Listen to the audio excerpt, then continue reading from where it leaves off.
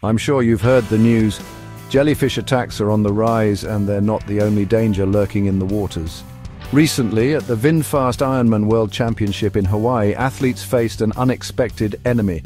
Moon jellyfish Dutch athlete Menno Koolhaas powered through their stings to finish fifth, but Australian Matt Burton wasn't so lucky, forced to withdraw due to a severe reaction. And that's just the start. The box jellyfish, found in northern... Sorry for the interruption of the video.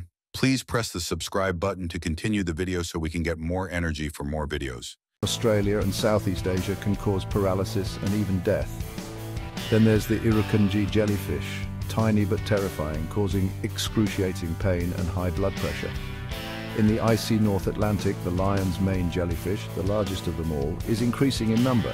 Even the colorful flower hat jellyfish packs a painful punch, but it's not just jellyfish. Fish like the invasive snakehead in the Great Lakes can breathe air and survive on land. And don't forget the infamous sea lamprey, a parasitic fish that decimated lake trout populations. So, whether you're surfing the waves or boating in the Great Lakes, be aware dangerous sea creatures are on the rise. Stay safe out there, folks.